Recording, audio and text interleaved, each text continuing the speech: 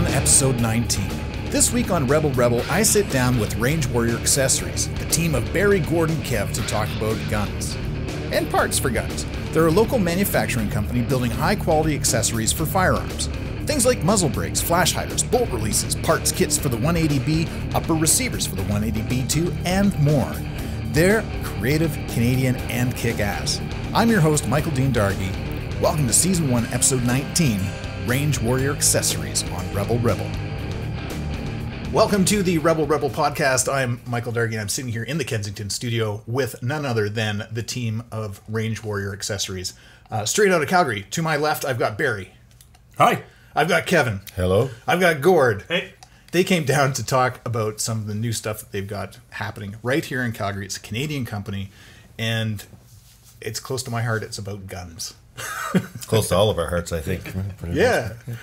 So I tell you what, why don't we just do a brief round table here? We 3 guests is a lot, so I want to make sure people know whose voice is whose.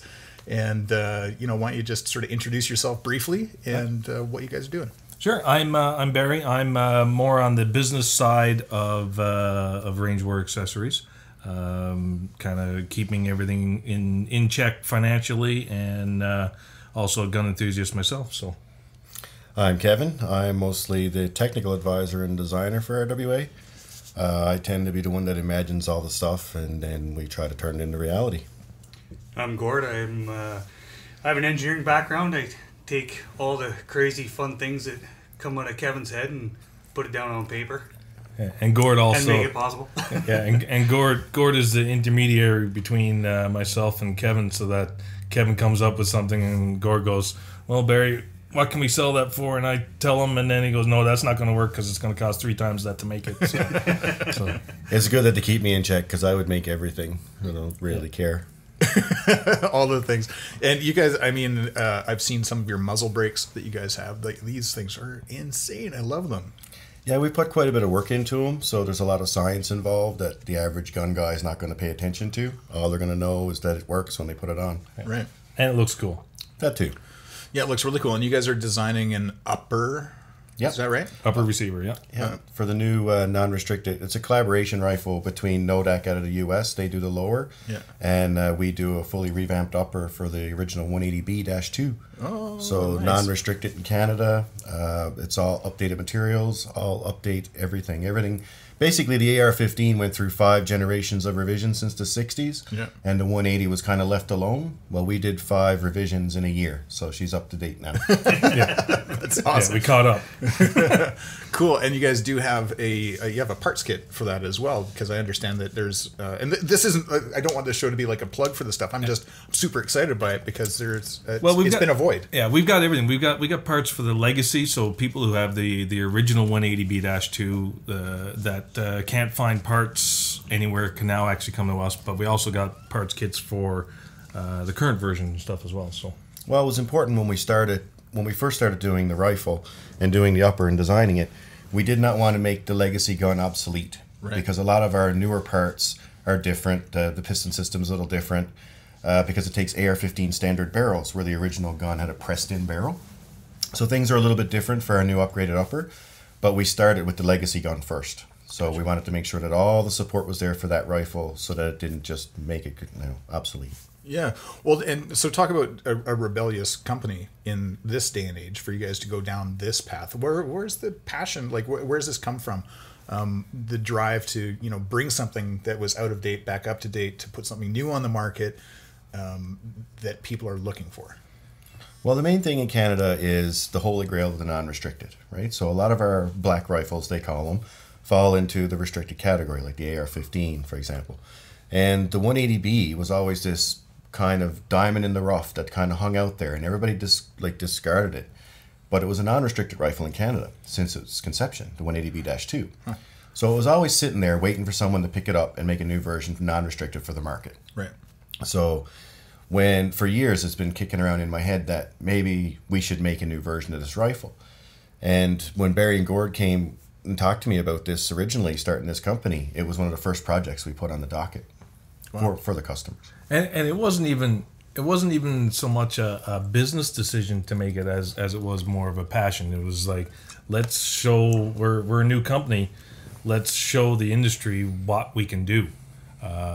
We don't really care about selling X number of guns. It was all about showing, hey, this is what we can do. Look what we've done to this kind of outdated model and how we've upgraded it. So yeah, it was a showcase for capability and yeah. Yeah, because we originally started out to be an accessory company. Right. Like we originally wanted to do rings and rails and muzzle brakes and firing pins and all the replacement parts that Canadian shooters have trouble getting from the US. Right. Because we've always kind of been a victim to that. Like a lot of our parts that we look for come from the US, and then we have to wait or they're not in stock. 3 months or 4 months or 6 months. Back ordered. Yeah. So we decided to step into that role and see if we could fill that niche. And when we started talking about it, we're like, well, muzzle brakes, and to the average guy, not impressive, right? Like people don't know what goes into them. But we figured if we took on this 180B project and updated this, it would really show and it'd get people talking. Right. Yeah, and so have you found that to be true? Are people talking? Do you guys? Oh, yes. Oh, yeah. Are you on forums, and do you go to even down in the U.S., like we haven't sorted out export-import regulations for the U.S. yet, because a lot of ever since Obama was in, a lot of black rifle parts cannot be shipped into the U.S. Oh. There's a lot of paperwork to go through. Yeah. So we're focusing on the Canadian market right now because that's who we built our products for. Yeah. But we have had a lot of forums in the U.S. A lot of U.S. people contact us wanting our parts. Even forums like AR15.com out of the U.S. where they talk about us a lot there. Wow. And they found us. It's not markets that we've gone after. It's markets that have kind of come to us and said, "Hey, found you, and how do I get parts?" Kind of. Yeah, because we've done zero advertising. No. Right. And for people in the U.S., southern U.S., to be like, "Who are these range warrior guys?" and start sending us messages, that kind of shows that we're doing something in the right direction. Yeah.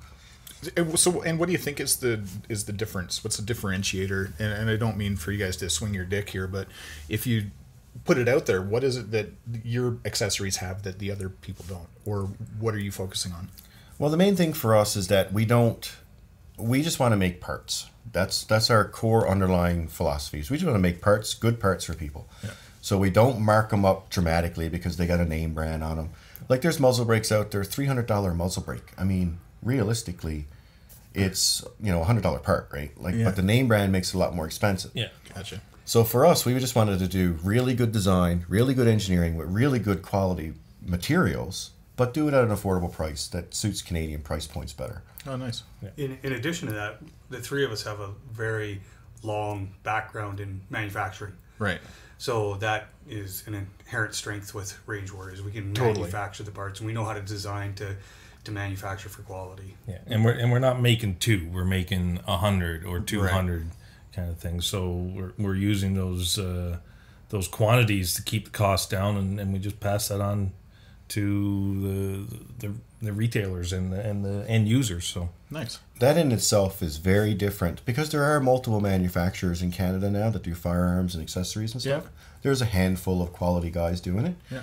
But the thing is that most guys doing it are making them as a one-off part, as a two-off part. So now you got to pay that high production cost on lower runs, right? Yeah. So the main thing that people need to realize is that Range Warrior took on this as a project, and because we make the larger quantities to keep the price down, Range Warrior's taken a lot on its plate for this project. Right? Well, you guys have really invested in the market itself, right? Well, we invest in each other and in the company every day, pretty much. yeah, and I mean, market-wise, you can look around and go to any firearms for sale website kind of thing for accessories, and you put their filter on of items that are only in stock, and all of a sudden the list of parts on their website goes from 350 down to 50 because there's 300 of parts that they do technically sell, but they don't have stock on. So Right, so they're back ordering and waiting until they hit a certain threshold before they go into production again. Yeah. Or they're getting them out of the States and they're a reseller kind of thing, Gotcha. and they don't have the option to get an equivalent Canadian product at a good time frame. So Yeah. that's where we step in. Interesting. What's your favorite part right now?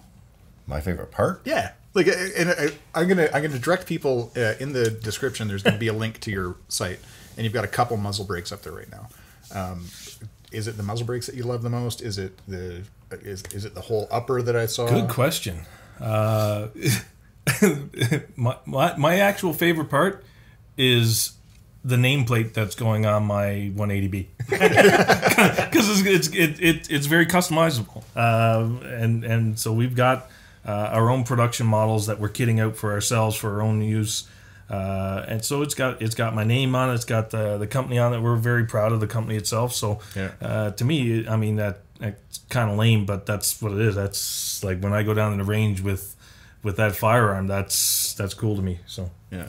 Like for me, I spend so much time doing solids and drawings and thinking this stuff up that it's kind of hard to pick out one part that I like the most. Yeah. But I think that... They're all your babies. Yeah, like everything, it's kind of like your kids, right? Like you might have a favorite, but you'd never say.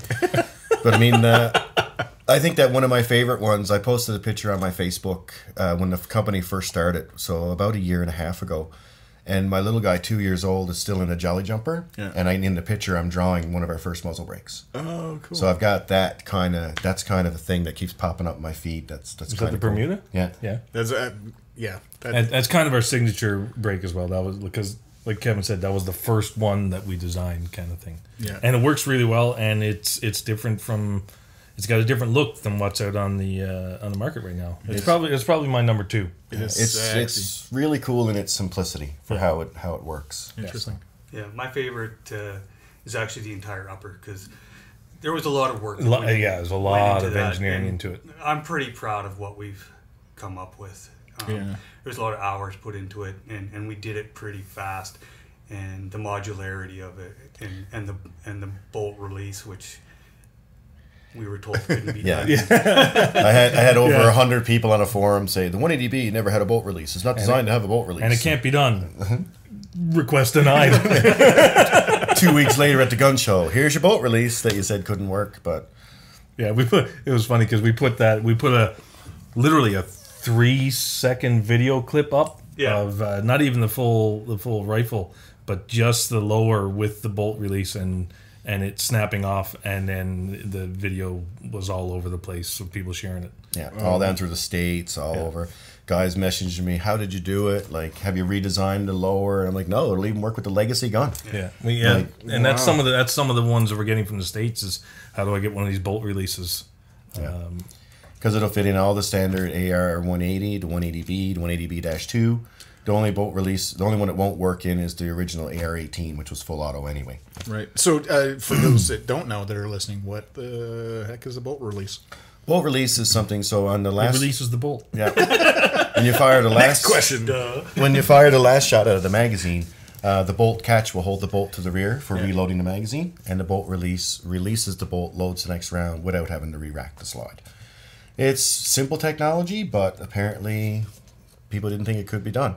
And the benefit being that you don't have to remove your hand from your firing position. Yeah. So the cool thing is that some of the major hurdles that we overcame, with the upper was how to attach the barrel and how to put the internal slide rail in there for the cam pin. A couple of these things, if I told people how we came up with it, they probably wouldn't even. They'd think that it was silly. So. Our upper has 2 removable side panels, which is revolutionary in design. Yeah. It allows for the gun to be changed from left to right hand, any number of combinations. So basically, trying to figure out how to do this, first we're going to do an insert, we're going to do a bunch of stuff. And I was watching Tales of the Gun on the History Channel, and they were showing guns of Winchester. And the lever guns back in the 1800s had a removable side panel so that you could get in there and mess with it, right? And change your trying springs and all that. So actually, our side panel removable idea is from 1860. We just updated it and brought it forward to a semi-automatic, and nobody's ever thought of it before. Isn't that crazy? Except for that guy in 1860. And it's because you guys have an ambidextrous safety, too, right? Yeah. Does that fit into that whole pattern, or is that just something that... that was an easy... That's easy, yeah. It's the actual original safety with an ambi attachment on the other side. Yeah. So it'll work in the legacy gun. It'll transfer over. Yeah. I'd say that 70% of our parts are backwards compatible to the legacy rifle. Yeah. Wow. That's incredible. And even the ones that aren't backwards compatible, we made the legacy equivalent. Yeah. So like we upgraded the firing pin for the new gun, we upgraded the bolt carrier, but we also make the original firing pin and the original carrier, and so we make all the original parts as well. Oh, cool. We got some interesting feedback when we first debuted the side panels too, because there was no middle ground. People were either, oh, that side panel, that is ugly, I don't like that, it's got the, and then the reply to that, not even from us, but from other people seeing it, what are you, crazy? That looks awesome. It's the best thing that's ever been put on. It's like, okay, I'm going to go with the second guy because I like I like his better. Now, I do like to debate because there's been times when we were developing the upper that online forums, people's conversations that we were reading, we weren't engaging, but we were reading them. And a lot of that information we incorporated into the design. Yeah. Same thing when we went to the Calgary Gun Show. We went to the Calgary Gun Show. The first bolt release was on a 30-degree angle. Guys said that they would like to have it more forward so they could use it with their left hand. And a little bit longer so that they could reach it. We changed it instantly. Wow. So basically, all the input from the Calgary Gun Show turned into the standard rifle. So we actually shelved some of our first bolt releases just to make the ones that were requested. Interesting. So because we are fast on turnaround in production, and when me and Gord get together and start drawing stuff, it happens really fast. Yeah. So customer feedback can actually be translated within a month or so. Yeah. My God. Yeah. That's incredible. And like, so you guys, what do you guys use for your 3D software? Is it SolidWorks? Fusion 360. Fusion. Yeah. So it's kind of new. It's only been around a few years, but anybody that's into the field that wants to get into 3D animation, drawing, or any of that kind of stuff, Fusion actually does a 1 year kind of like a subscription based. Oh, so you pay once a year, and every 2 months you get all the new updates. So it's constantly being updated. Wow. Whereas the older software like Mastercam, SolidWorks, you buy a version of it, and then you have to pay for any upgrades later. Right. But and it's a web-based sharing system as well. Cloud-based, Oh, no kidding. So you don't have to be at the office, and you don't have to... it's a login. Yeah. And it even allows us, because right now the main thing that we are trying to do as well, because we do all our own products, we do all our own engineering and development and stuff, but we're also there to help other people in Canada that really want to get their products to market, but they don't have production capability. Right. So what Fusion allows us to do is from one end of the country to the other, we can have shared Dropbox folders where we can just drop solids. We can work collaboratively back and forth right across the country. Well, actually anywhere in the world. That's incredible. And do you guys is that a part of your business right now that you are actively pursuing, or that you're... well, basically what we did was we had a few interviews with some other people that did some write-ups about our company and got our name out there. And we've been contacted by other companies already. Yeah, nice. So we're working in projects currently with other companies. Now, one of our mission goals is that we never want credit for anybody else's ideas. Right. We have enough of our own ideas that we don't need to do that. Yeah. So one thing that we do, any company that contacts us, it's all just between us and them. Yeah. They can release their products 100% on their own. Nice. We'll just help them with manufacturing. Awesome. And what about some guy like you sitting in their basement designing this stuff but doesn't have the... We've had that too. Yeah. Because there's a lot of gun guys in our country. I mean, a lot of people in Canada think that the gun industry is some backwards, throwback. But there's a lot of really passionate gun guys in Canada. Yeah. And guys that have had ideas for years. They might have them drawn on napkins. They might whatever. But... like, we can take their ideas, translate them into a 3D solid. We can actually see if it's viable to make. Crazy. And we help these guys out quite a bit. Wow. Do you guys do, like, the 3D printers now are, like, the rapid prototyping tools. Do you guys use that at all, or is it all just metal and... We can generally turn things around quick enough on our own machines that we don't really worry about it. Oh, okay. We have access to it, but a lot of our designs... are not so much, hey, we got to get this made and then check it kind of thing. Yeah. It's we've already designed it. We've done the research. We've done the work prior, so we know it's going to work, and we can actually make a prototype run of 10 or 20, put it through testing, and then go to full production kind of thing with very, very little hiccups. So it is a good tool. It's just not one that we've needed too much of at this point. Well, because you guys have full machine shop that you're working. Well, the main thing for us too, from a production standpoint, is so we can 3D print model stuff for a rapid prototype to check concept. But if we know the concept going in, then the main thing is develop the production. So you kind of need to run it through the shop to get all of your programs, your fixturing, all that stuff done. And then, so you take your test prototypes. We usually do about 10 per prototype. And we'll go test all those things. And then if they're good, we're ready for production. We don't have to say they're good, let's get ready. Yeah. Let's figure out how to make it. We've already figured out how to make it. Yeah. And because in the initial design phase we're doing everything, we're modeling it out and checking assemblies, we're pretty close by the time it ever gets to the shop floor. That's So wild. it's usually just minor tweaks. Yeah. Like a chamfer change here, or maybe we might change a tolerance from 5 thou to 2 thou, just to streamline production. But that's about it. Yeah, and a lot of times it's more on visual rather than operational changes kind of thing. So widen, like you're saying, widen out the chamfer or whatever kind of thing. So Yeah. Cosmetics count for quite a bit. Yeah. We usually stick to function first and then go to the cosmetics after. That's it's got to look cool. Everyone wants their firearm to look cool. Yeah. And I mean, we've developed a lot of relationships over the building of this upper too, because I'm not really sure. A lot of people put M-LOK, which is Magpul technology, on their firearms. They just copy the slots so you can buy Magpul attachments. Okay. But we actually took the time, well, Gord actually took the time, to get a hold of Magpul, to get the licensing so we can put all their name brand on our fore ends and all that kind of stuff. Yeah. So And they're engraving. We can put their logo onto our fore ends. The M-LOK logo will be going on the handguards. Yeah. But this stuff takes time, and to do it the way that we want to do it, which is above board, with a little bit of honor, like we want to kind of give people credit for everything that they contribute. Yeah. So we just don't like to reach in and grab bits and pieces of other people's stuff, not without going through them first. Yeah, great. We're here to further the community. Yeah. Really is the base goal. Like, I would love nothing more than for our company to be like the center of the hub, right? So every manufacturer in Canada that has a bit of trouble, every manufacturer or every guy that's got an idea that can't get it made, Can't keep up or whatever. like, I'd like for us to be there as like that silent partner for Canadian gun shops. Nice. The people that they don't even know that we're helping, but we help them anyway.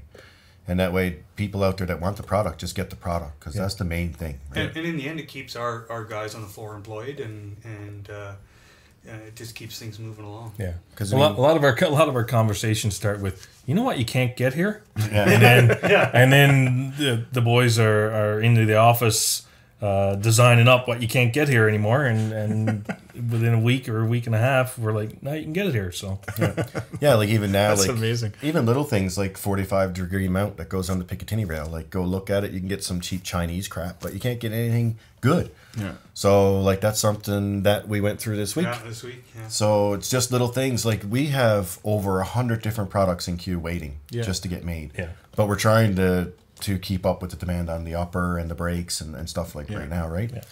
So I think that what we're going to do as we move forward is slowly introduce a new product like every month. Yeah. And that way then it slowly trickles out, because even right now with our website, well, anybody dealing with the website's well aware, there's a lot of different things that has to go into the website. Yeah. And because our upper is so modular, it's hard to even know how to put all the parts on there. yeah, Yeah. So that's something that we're dealing with. Yeah, cool. Yeah, because you don't necessarily want to have a home roll version where you can have all, but you also want people to be able to buy all the pieces separately, exactly. Yeah. or put them together as a kit. Yeah. And Yeah. So some guy gets his firearm and he busts off a pin. He doesn't want to necessarily buy a whole new upper or even a full parts kit. He might just need that pin. So we want to buy. That stuff will all be. Not a problem. Yeah, right now the upper is a fairly big piece of our resources. It's a big project for us. Yeah. So once that's put to bed, a lot of this other stuff that we have. Right. Yeah, it'll be like a floodgate opening up. Yeah. That All our efforts right now are going on getting the upper out to market. Right.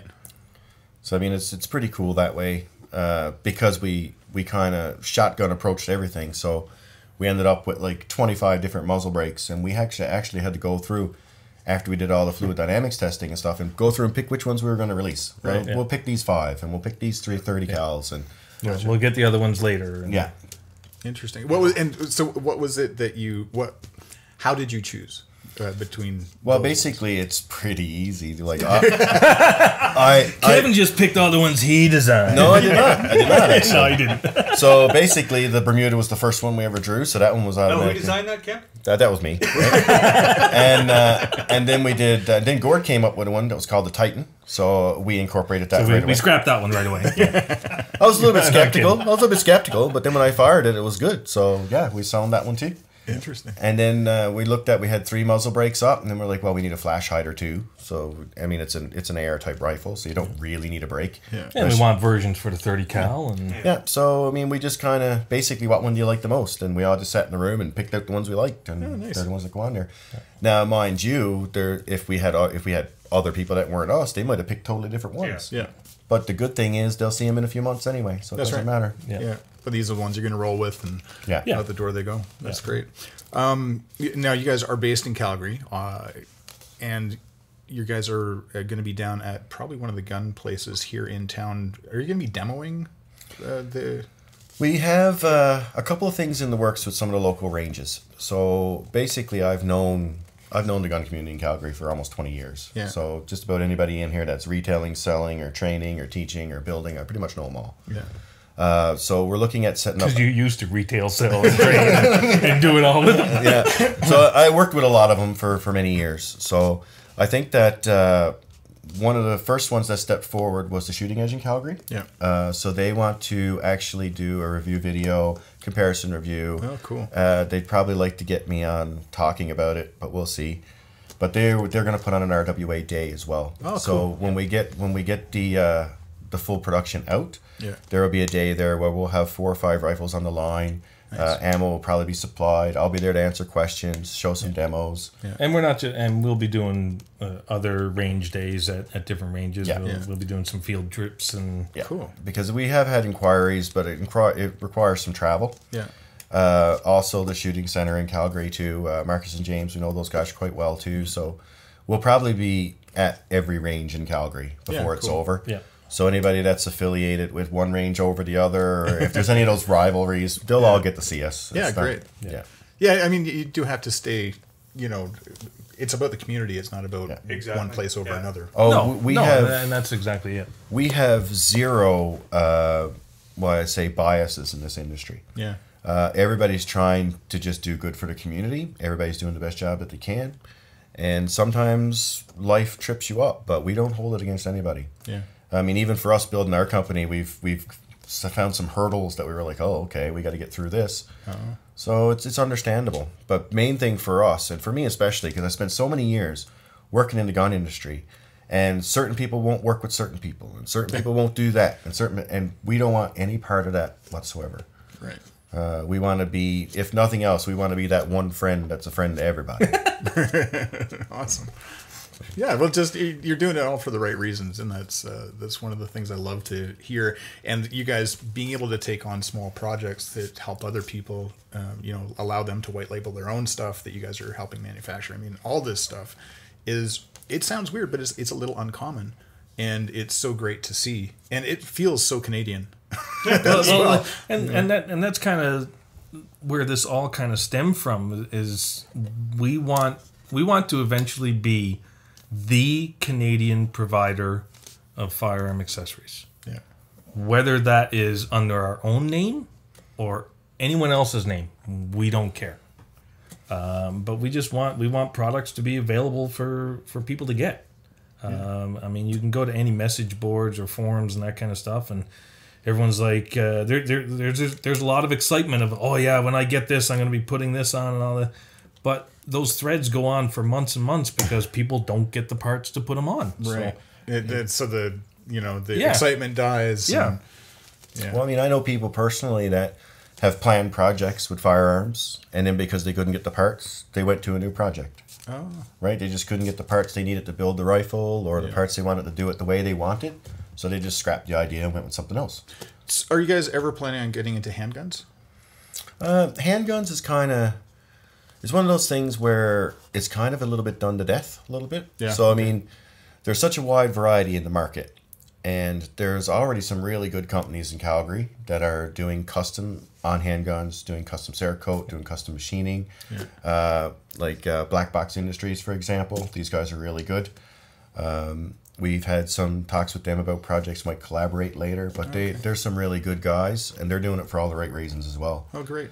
So sometimes there's certain projects that we look at where we realize that if we took that over, we're directly competing with someone that's good for the industry already. Right. So what's the point? There's no point. Yeah. So that's great. So collaboration can come into play. We'd rather partner with them and help them make their parts and get more out there Awesome. anyway. Yeah, cool. Yeah. So, I mean, way back, but when this first company started first getting talked about, because primarily our company was oil field. We're Alberta, we're Calgary. On the manufacturing side. Yeah, so we were downhole tools and oil field and, you know, everything to support the industry. Yeah. And the past... And 2015 happened. Yeah. That's 20 years of manufacturing experience in that industry. Yeah. Wow. And then 2015 when we had the downturn, and now with the new government, you know, there's no ease happening for the oil field industry anytime soon. Right. And I mean, we had 27 employees that we really wanted to keep working. Yeah. And so with the gun knowledge that I had, and we were all talking, and we're like, it's a risky venture, to say the least, in Canada with the climate. But we figured we were up for the challenge, up for the fight.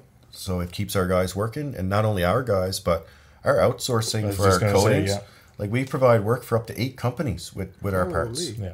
So there's potentially like 200 or 300 people that got jobs. That's Calgary and Alberta companies. Yeah, Calgary and Edmonton. We try to keep everything in Alberta. That's awesome. So, like, I'm not even originally from Alberta, but I moved. I couldn't tell from the accent. But I moved here in 2001, and no province in Canada has ever been better to me. Yeah. So this is where I've made my life. I'm here now until I'm done. Yeah. So I like to support Alberta businesses and Alberta workers, some of the hardest workers in Canada. Awesome. Very cool. Let's Barry, what's your favorite movie right now?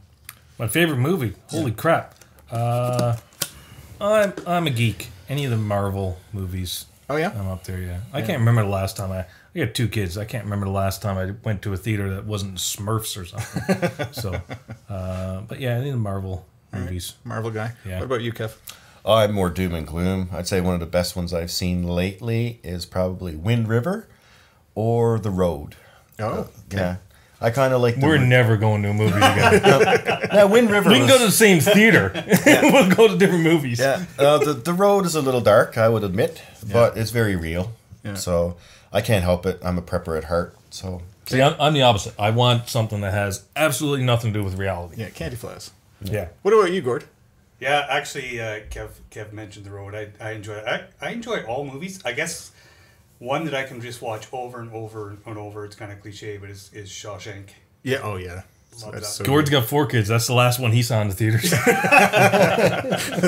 that's the original release. Awesome. When you guys travel, where do you travel, Gord? What's your favorite destination? Anywhere there's a beach. Anywhere? Okay, cool. Yeah. How about you, Kev? I'm a mountain guy, so I do a lot of backpacking and stuff like that.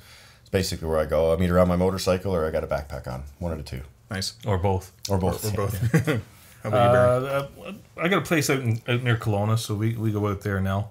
I do like the hot vacation, but not if I'm doing anything. If I can sit at a pool and drink, yeah, that's fine. Like kind of all inclusive. But I'm not going to a beach area and then going hiking. That's just will turn me into a pile of liquid. Yeah. Awesome. You guys big readers? Do you have stuff on your bookshelf right now? I audiobook stuff. Audiobook? Okay, cool. Right? So once he learns to read, it'll be great. Reading, I don't have time for that. Trying to read, I got a 2-year-old at home. You open a book, it's like, Daddy, I want to read, and then I'm reading Blippi. So, right. But audiobook, I listen to when I drive and when I ride too. Sometimes I get in the mountains, I'll listen to some stuff. Nice. Yeah, you got the high tech. I got the Senna on my helmet and stuff. Nice. Yeah. What about you, Barry? Again, all science fiction, fantasy type stuff that has absolutely nothing to do with the real world. The real world is too effed up. Like if I'm doing relaxation, I'm doing it to get away. So Yeah, some escaping. it needs an elf or a dragon in there. Awesome. Or cross your fingers, both. Oh my god! Elf riding the dragon is the best. What about you, Gord? Yeah, I do a lot of reading, and my tastes vary depending on my mood. Yeah. One place it usually doesn't go is Elf or Dragons. But I'm just finishing The Stand by Stephen King right now. And cool. I read biographies, and I think one of my all-time favorite books is Seven Eves by Neil Stephenson. It's a sci-fi. I love Neil Stephenson. I've never been able to get... my wife has bought me 4 or 5 different biographies of people, and I get one chapter in and I'm like, I don't care. Yeah. Like, and it's people that I like Alan Doyle or Neil Young, that kind of stuff. And it's no. Yeah. Like, it's great for going to sleep, but it just does not hold my attention. Did you ever read Cryptonomicon from Neil Stephenson? No. Oh my god, it's so good. I'll have to put that It's one ridiculous fun.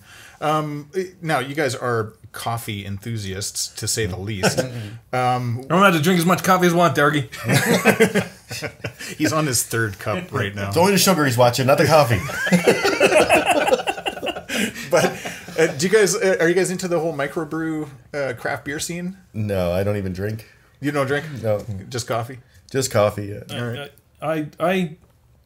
I do enjoy beer, but I'm more mainstream. I like a good craft beer that doesn't have the aftertaste that you like chew on for 10 seconds after you take a mouthful, kind of thing. I like a good strong taste, but I don't like the aftertaste. So Cool. Yeah, I like trying a variety, but I'm the same vein as Barry. I don't like a really strong aftertaste. yeah, like there's a new brewery up in Airdrie, Fitzsimmons Brewery, and I really like their beer. Yeah. Like they've got that, and they've got the best of both worlds for me. It's like they got that craft beer taste, but very little aftertaste kind of thing. So I really enjoying theirs. Yeah, they're good. They were actually on this show. I had Cody on 2 weeks ago. Oh, no way. Yeah, super fun. Cody and Pam are amazing.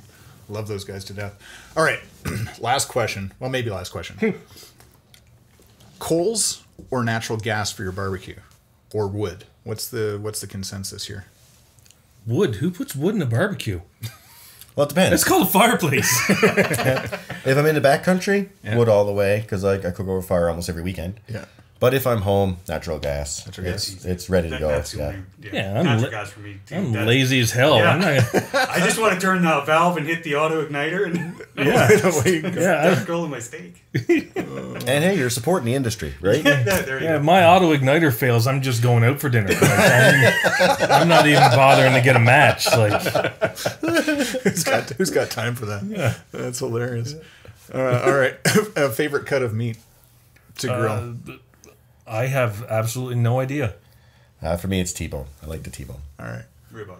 See, that's a Newfie thing, T-bone. Like I'm originally from Newfoundland, and that was it. Like that was the epitome.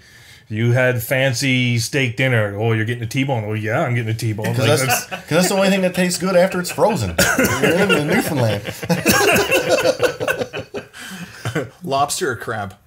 neither. Not a shellfish guy. Crab and I'm for from me. Newfoundland. I could lose my Newfie card Yeah, you might just for that. But I grew up in a mining town, so I'm not a big shellfish eater Yeah. either, but lobster, I guess.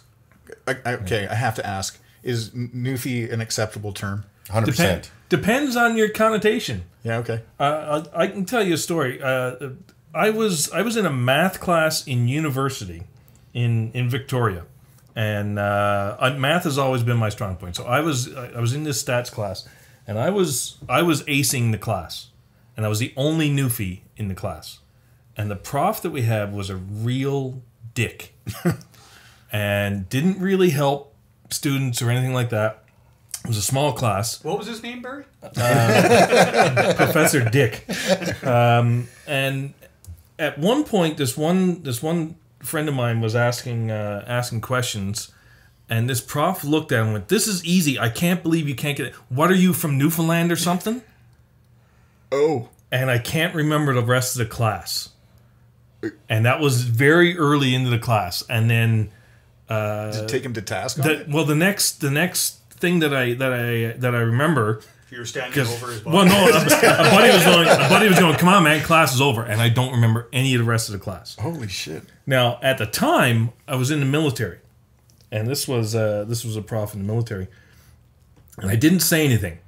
And because I was actually looking to go on leave the following week. And in order to get that leave pass, I needed to miss certain classes. His was one of the classes. Oh, shit. So I didn't say anything because I needed his signature to say I could miss his class in order to go on this leave.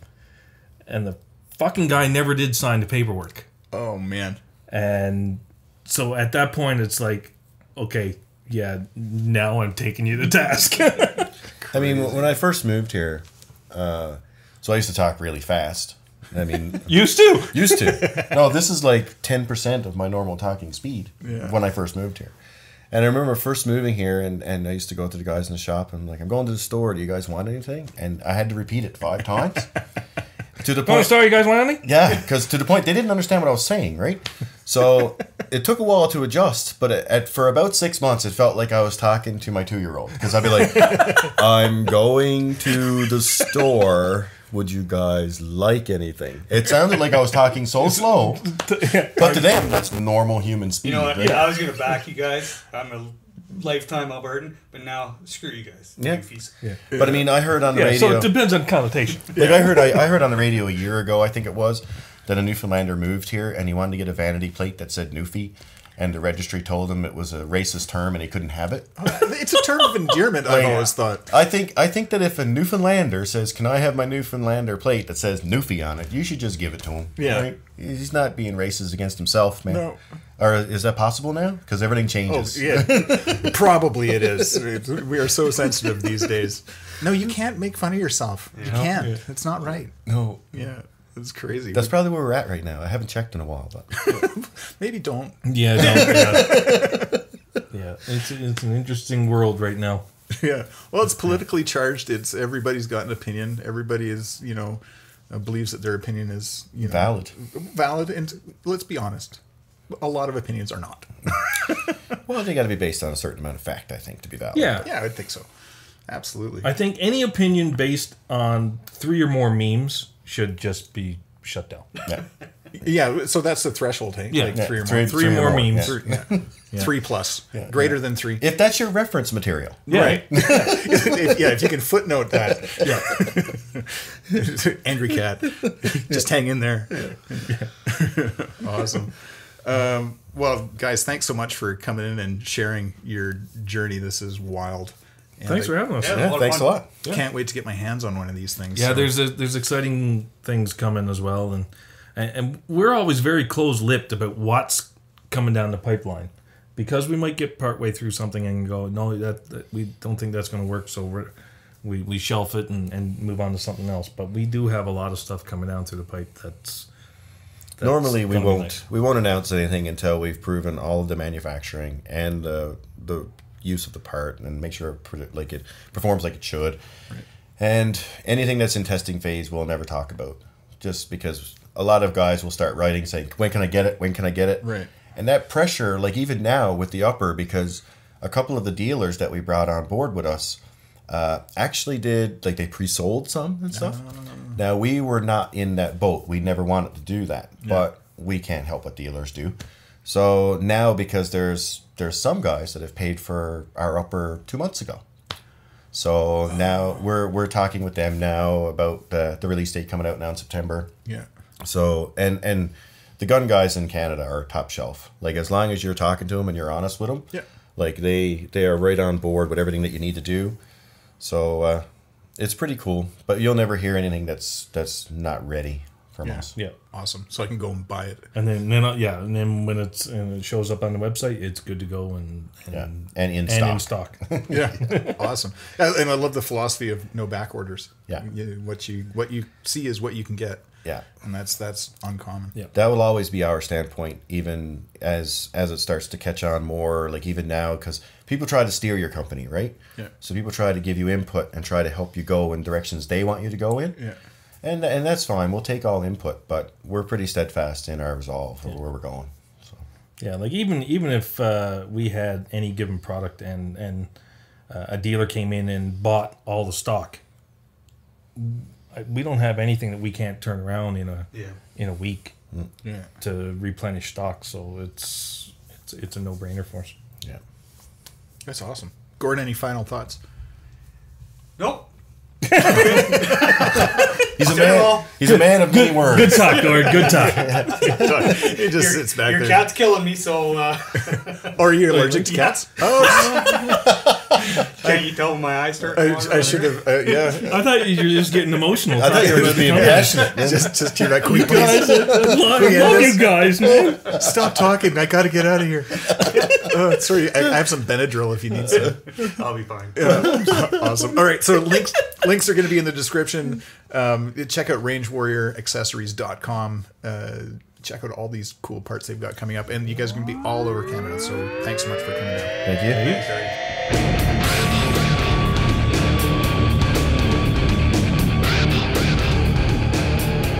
Coming up next week, I travel all the way to Vancouver Island to hang out with McLean Kay, editor-in-chief of the Orca, to talk about the media on the left coast and what it means to balance reporting. Oh, and we get to do it in a biker bar. Check out next week's episode, Rebel Rebel, every Monday.